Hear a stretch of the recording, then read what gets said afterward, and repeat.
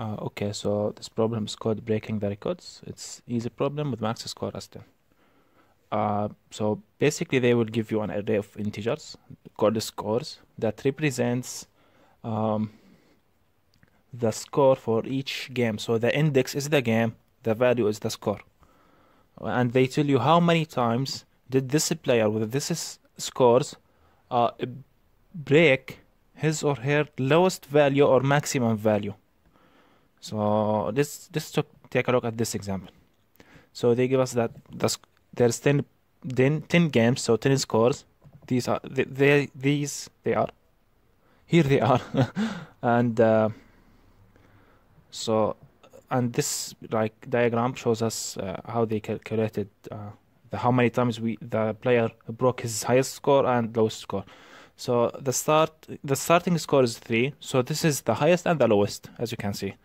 And the next game the score is 4, so now this is the highest. We will increase the variable that represents the highest breaking times, whatever, to 1. Now the score is 21, so okay, so we broke the highest value 2 times. Then 36, so we broke it 3 times, and just continue. So as you can see, there is no value less than 3, so the lowest, so we didn't break any record for the lowest score, but we broke the highest score 4 times. And in this example, the above one, these are the values, that 10, 5, 20, and the highest score starts at the same at the first index. Now we broke the lowest score when the player scored 5, and then here is the highest score now 20, so 20 and 5. And if you continue doing this, you will find the result that we broke the highest value 2 times. I think if I make everything light, it will be easier. So the highest value we broke it 2 times, and the lowest value we broke it 4 times. I think this problem is easy to solve. I will just remove the solution. So and it was like this. So they will give you an array of scores, and you need to calculate and return an array with the highest, I call it high result and low result. So how many times we broke the highest value, how many times we broke the lowest value. So you can, so the first thing will help us. I will call it just hold on, doesn't matter. It will be the scores of index 0, but I think a good approach in JavaScript that you destruct this. So this is the high lowest, I could call it, and the rest of the array I will just put it inside a variable called scores. This is called destructuring. So I'll just create now 2 variables. So low equal HL and high equal HL.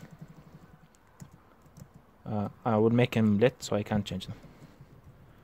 And yeah, I will create another variable called highest res, so 0 starts at 0, and another one for the lowest also starts at 0. And I will just loop for this over the scores. So yeah, scores dot for each accepts a callback, and for each score I'll just check if the score is less than the low will be equal to score, and low result, well, I will just increase that.